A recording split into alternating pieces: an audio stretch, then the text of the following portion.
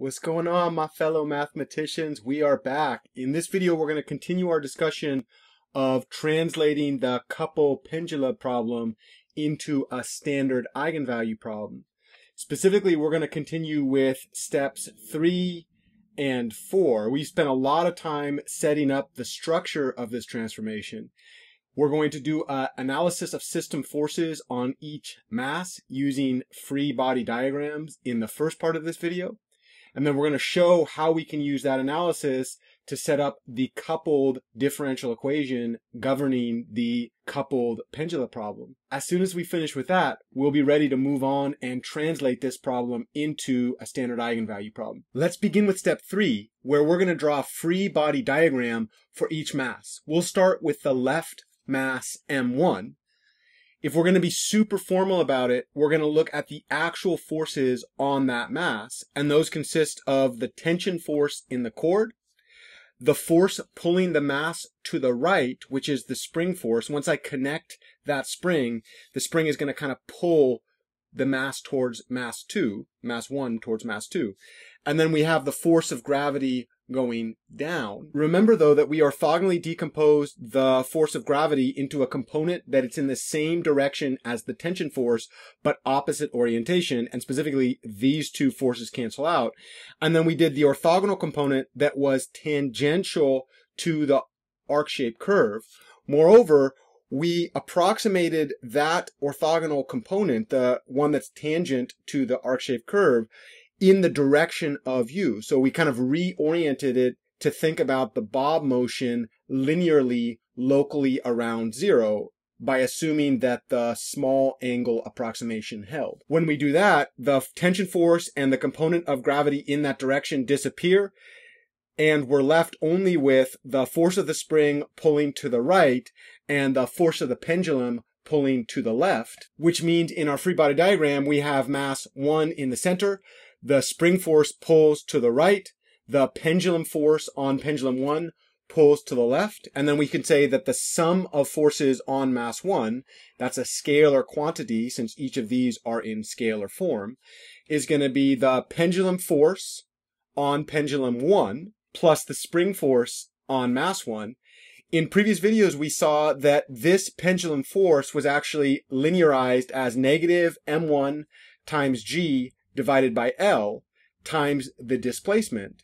Similarly, in the last video, we saw that the spring force was going to be the spring constant times the change in length of the spring from equilibrium, or another way to say that, the spring constant times the elongation. Here is the elongation. When we're looking at the net force, we can actually do this in terms of U1 and U2. The reason we call this coupled is the motion of U1 and U2 is now dependent on each other. That's the whole reason that we say the spring couples this motion together. Here we could actually group, if we distributed the k, so this would be k times U2 minus k times U1, we could bring the k times U1 over to this term and then factor out a U1, and we would get the net force acting on mass 1 is going to be negative m1 times g divided by L minus k times U1, and then we have this term left over plus k times U2.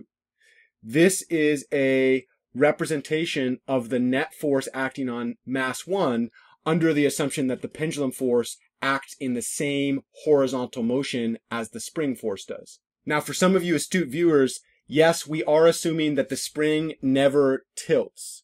In reality, as the pendulums go up and down, that spring is going to tilt a little bit, but we're literally linearizing it. So not only are we assuming that the pendulum stays local, aka goes along the u-axis, we're also assuming that the spring is always straight and there's no kind of shift in the spring force based on that tilting. Just as we looked at our free body diagram for mass 1, let's take a look at a free body diagram for mass 2.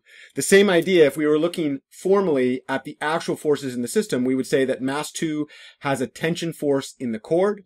It has the spring force pulling in the opposite direction now. The spring force on mass 1 was pulling towards mass 2. The spring force on mass 2 is pulling towards mass 1.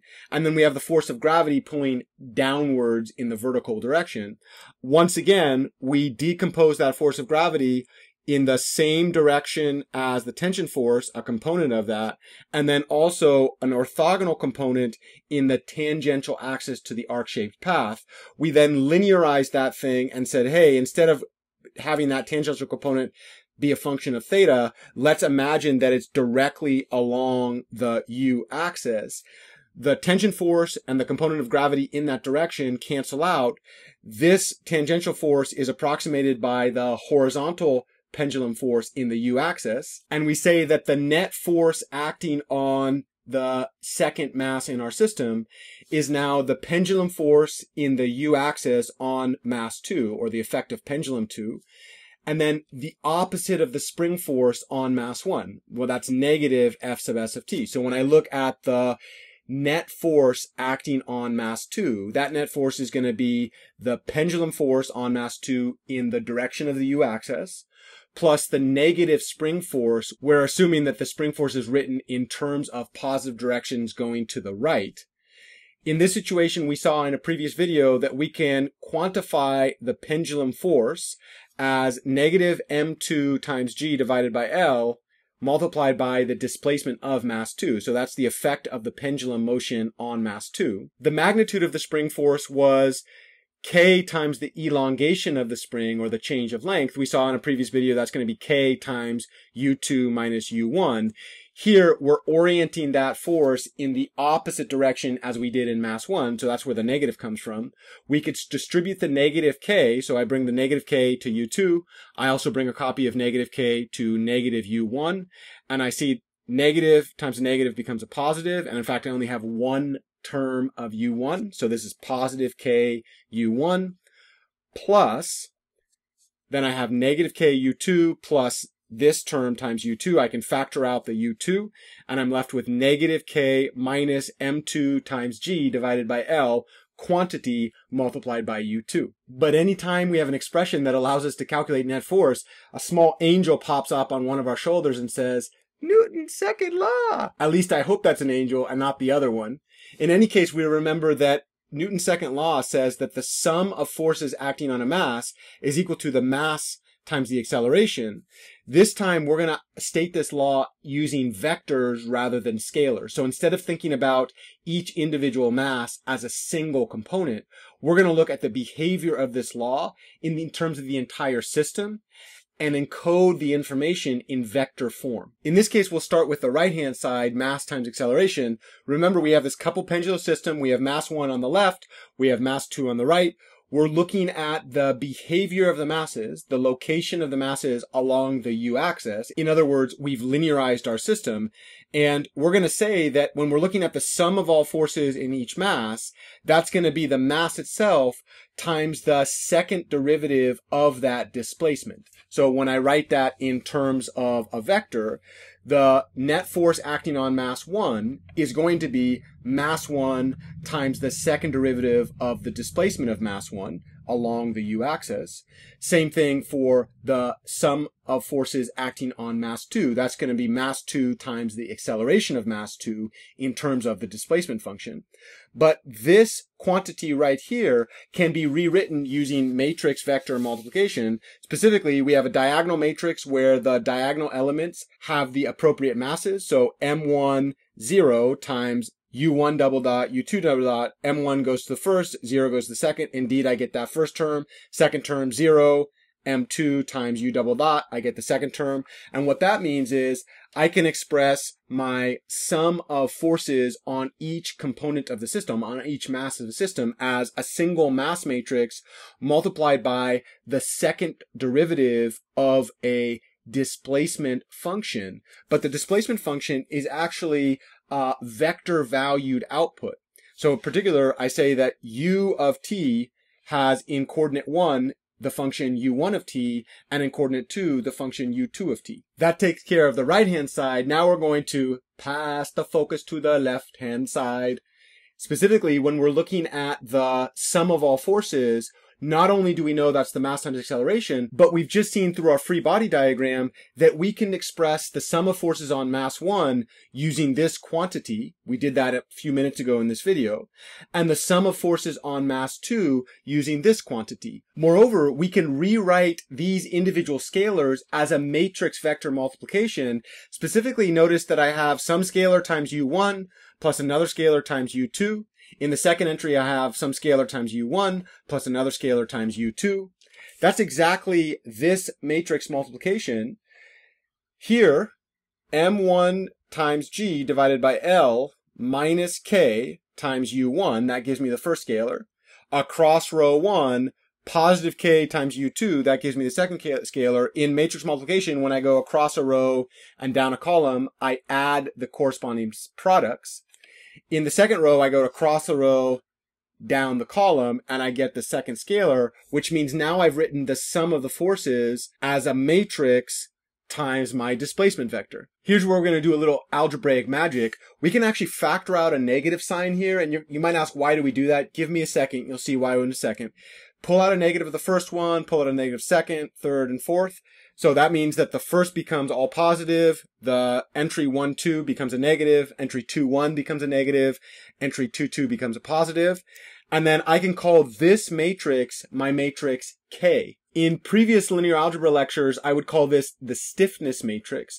But specifically what we see is that the sum of all forces acting on each individual component, when written as a vector, is negative K times the displacement. However, now we have not only that we can express the sum of forces on each individual mass as equal to negative K times the displacement vector, we also know that the sum of all forces on each mass is the mass matrix times the second derivative of the displacement vector. But this leads to a matrix version of Newton's second law. Here is the sum of all forces written as negative stiffness matrix times the displacement. That was this one from earlier in this video. Over here, we've got each individual mass times each individual second derivative or acceleration. And when we think about this matrix version of Newton's second law, in other words, Newton's second law written for each individual mass in our system and then organized using matrices and vectors, we could bring this negative K over to the right-hand side, and that's why I factored out the negative. This thing right here is very, very famous in mathematics. This is a second order, undamped, unforced, simple harmonic oscillator equation. If you've taken an ordinary differential equations class, you likely might have studied this. The difference between this one and the one you see in a normal introduction to differential equations is this is a matrix version of that. This differential equation actually discusses a multi-component system. So there's actually information not only about mass 1, but also mass 2 in matrix vector form here. Now, of course, if we wanted to be too legit to quit, we probably should say M is the diagonal matrix with the masses on the diagonals. U of t is a vector valued function that takes in time and produces individual components to be the individual displacements for each mass. So again, that's the measurement of the shadow of each pendulum along the ruler. And then the stiffness matrix K is given by this, where M is a measured scalar, M1 is a measured scalar, M2 is a measured scalar. We usually could use a scale for that. L is the length of the pendulum, K is the stiffness of the spring, and then G is the acceleration due to gravity. In other words, these are experimental constants having to do with the actual components in our system. With that, we're almost ready to turn this into a standard eigenvalue problem.